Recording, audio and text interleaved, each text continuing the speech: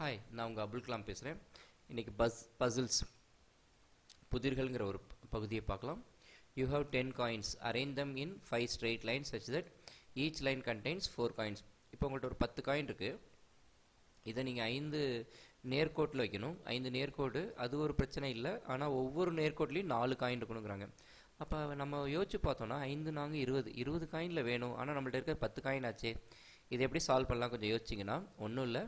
Just ஒரு அந்த star, அதாவது நட்சத்திரம், அதை வந்து யோசிச்சு பாருங்கள். அதுதான் இதுக்கு விடை.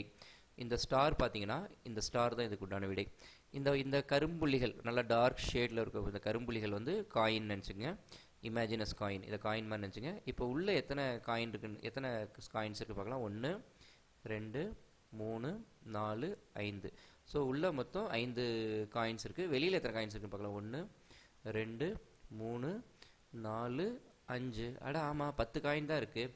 சரி, இன்னொரு கண்டிஷன்ஸ் ஏதோ சொன்னாங்களே. ஆமாம் 5 ஸ்ட்ரெயிட் லைன் பார்க்கலாமா அது? ஆமாம், இது ஒரு straight line. 1 2 3 4 5. 5 straight line. 5 straight line. ஒவ்வொரு ஸ்ட்ரெயிட்லையும் 4 காயின் இருக்கணும். ஆமாம் இருக்குது, இதில் ஒரு 4 காயின் இருக்குது. ஆமாம் இங்கேயும் 4 காயின் இருக்குது. ஆமாம் இங்கேயும் 4 இருக்குது, இங்கேயும் 4 இருக்குது, இங்கேயும் 4 இருக்குது. ஆமாம் 5 ஸ்ட்ரெயிட் லைன் இருக்குது, 4 எல்லாத்தையும் 4 காயின்.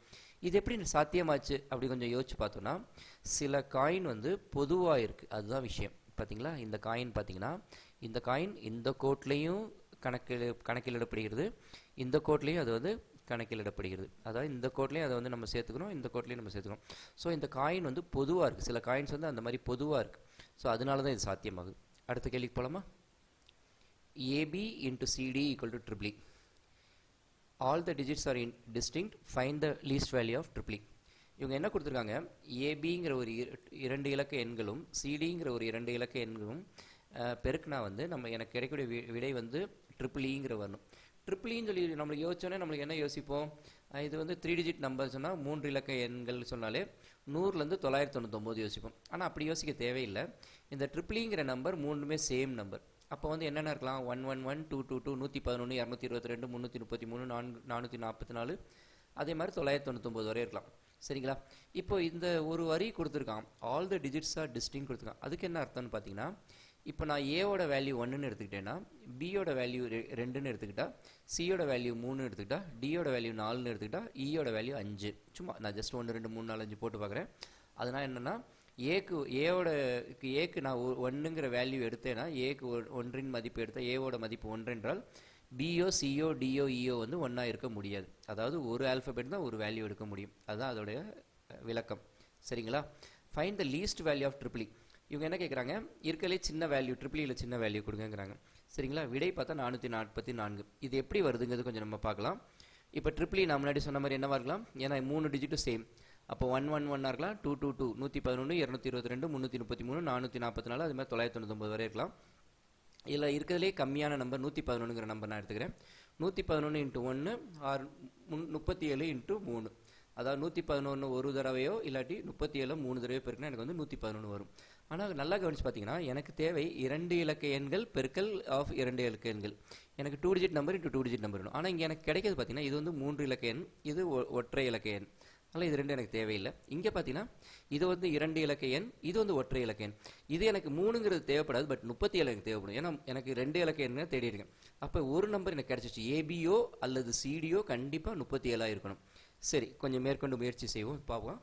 37 பெருக்கல் 3 வந்து 111. சரி, 37 பெருக்கல் 6 எவ்வளோ? 222. இப்போ இதுவும் நம்மளுக்கு பயன்படாது. ஏன்னு பார்த்தீங்கன்னா 6 வந்து ஒற்றை இலக்க எண், எனக்கு தேவை இரட்டை இலக்க எண். சரி, அடுத்து போகலாம். 37 இன்ட்டு 9 பார்த்தீங்கன்னா 333.